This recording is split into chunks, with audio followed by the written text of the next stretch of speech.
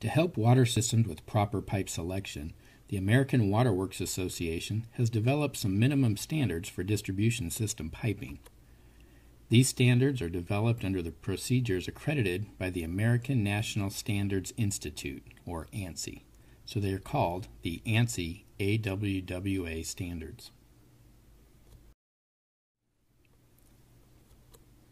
The AWWA standards dealing with pipe can be found in the following major categories: pipe and accessories, which includes ductile iron pipe and fittings, steel pipe, concrete pipe, as well as valves and hydrants.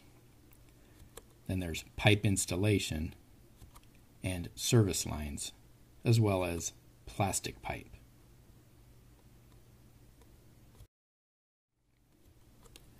In addition to the AWWA standards for distribution system pipe, there are standards established to ensure that products that come into contact with drinking water do not leach contaminants into the water. NSF 61 is the standard that all pipe material must meet to be used in potable water systems.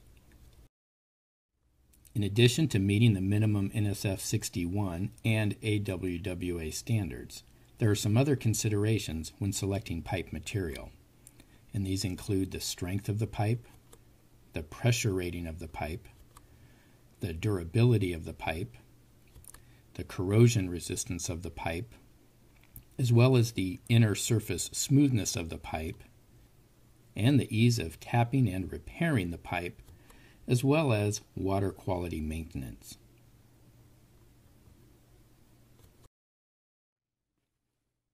The pipe must be able to handle both the internal pressure as well as the external load. The external load is a result of the backfill material once it's buried, as well as any traffic load if it's installed in a traffic zone. The internal pressure will normally be in the range of 60 to 100 psi, but the pipe must also be able to handle pressure surges as well. Tensile strength is the measure of how much resistance the material has to longitudinal pull before it fails. Flexural strength is the measure of the pipe's ability to bend or flex without breaking. Pipe shear or beam breakage can occur if either the tensile strength or the flexural strength of the pipe is exceeded. The pressure rating of the pipe selected for a particular installation should be 2.5 to 4 times the normal operating pressure of the system. When replacing a damaged pipe, the new pipe pressure rating must meet or exceed that of the pipe being replaced. When a new pipe is installed, it should be able to provide many years of trouble-free service. This includes maintaining its watertight integrity at the pipe joints over its service life. The durability should meet the expectations of the utility based on the cost of the pipe. The internal and external resistance to corrosion must be considered when selecting pipe material. Water on the inside of the pipe may be moderately corrosive, but the soil on the outside may be very corrosive. So both circumstances should be addressed when selecting the pipe material. The measure of the roughness of the inner wall of the pipe is called the C value. The higher the C value, the smoother the pipe wall.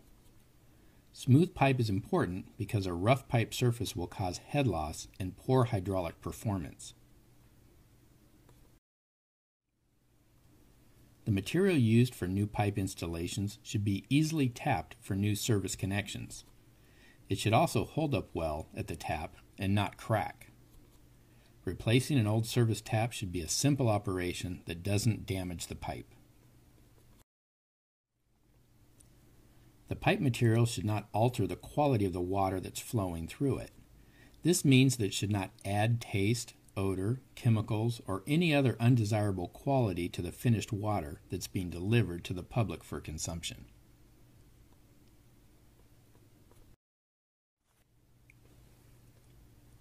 The materials for a pipe installation project makes up only a portion of the cost. Installation labor cost must also be factored into the overall cost of the job. Proper prior planning can go a long way to reduce the labor cost by solving problems in advance of their occurrence.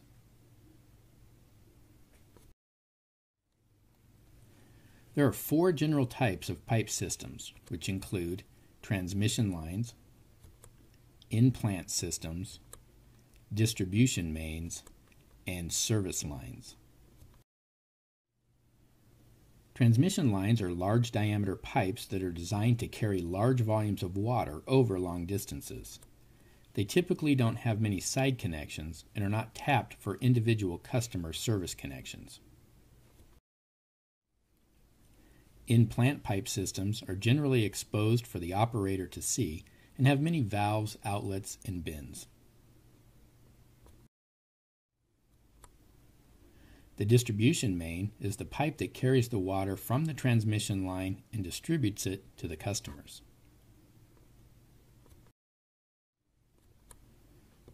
Service lines are small diameter pipe that run from the distribution main to the customer's location.